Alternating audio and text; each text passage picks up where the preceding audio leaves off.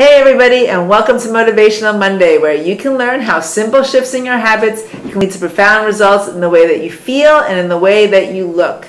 Today we're going to be talking about nature's medicine. We're going to be talking about wheatgrass.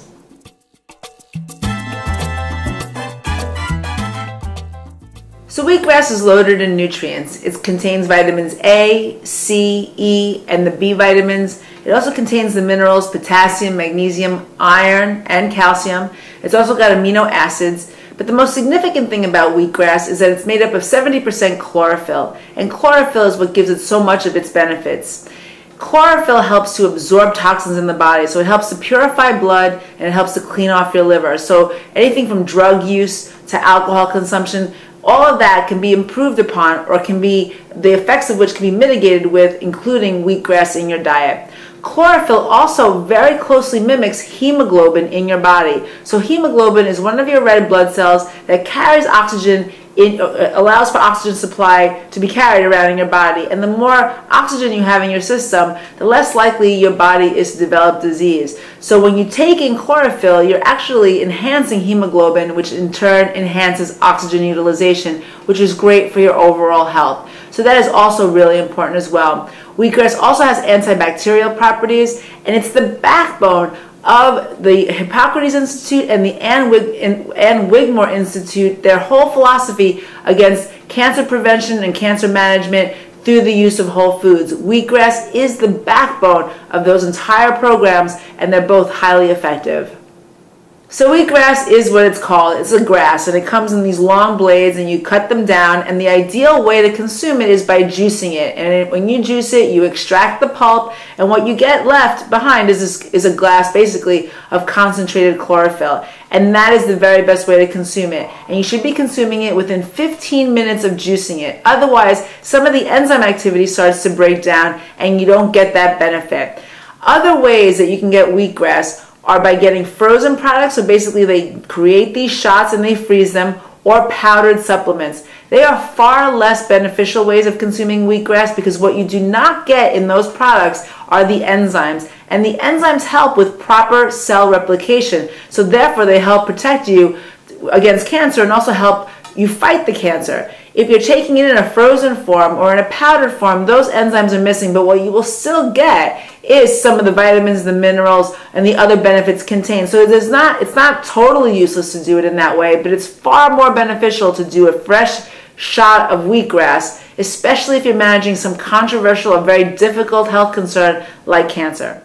But that's not all. So if you were to go down to the Hippocrates Institute or the Ann Wigmore Institute, which I had the benefit of doing several years ago, you will find that they use wheatgrass juice for nearly every single health concern. You can gargle with it to help with sore throats or throat infections. They use it as nasal douches to help clean out your nasal passages for sinus infections. They actually even irrigate the eye for eye infections. They use it as poultices on wounds, open wounds in the skin. So it is something that can help accelerate wound healing and disease across the board. So it's not just something that can benefit you internally. It can also help you externally with a whole host of health concerns as well.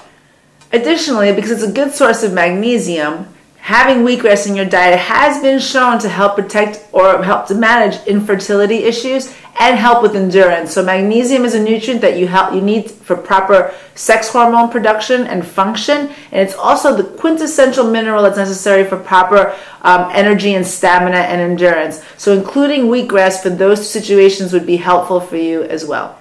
One word I will say is that although wheatgrass is non-toxic, if you start taking wheatgrass and you start doing too much at once, it can definitely make you nauseous. Not because in and of itself it creates nausea, but it's a powerful detoxifier. So as it's throwing toxins off your liver and you're doing it, if you do it too quickly, you can actually get very nauseous, and in some cases people have vomited from detoxing too quickly. So when you start using wheatgrass, you want to start with really small amounts, about half an ounce to an ounce, depending on what your history is. If you have abused alcohol or drugs in the past, and start with smaller amounts. If you lead a pretty healthy life but just want to include wheatgrass in your diet, you could probably start out with 1 ounce.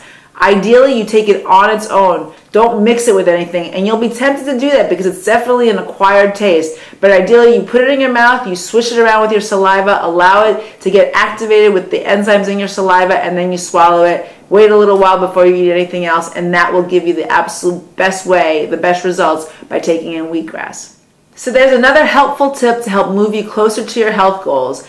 Know this, that just the 2 ounces of wheatgrass is the equivalent, gives you the equivalent in antioxidant potential as 5 pounds of raw vegetables. So think about that. That's a lot of raw vegetables that you would have to consume to get all the benefits that you can get in a small 2-ounce shot of wheatgrass. So it's definitely worth giving it a try. So what's your experience with wheatgrass? Do you include it in your diet or don't you? Have you tasted it and hated it, or have you tasted it and found a way to enjoy it?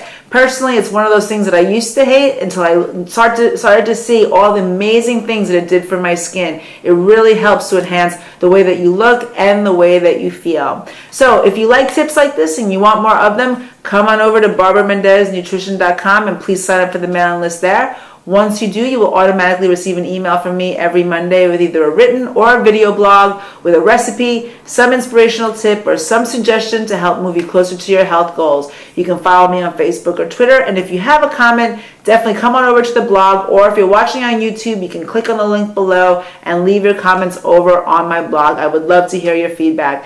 Thanks so much, everybody. Have an amazing Monday. Try wheatgrass. Tell me what you think. I would love to hear from you. See you next Monday.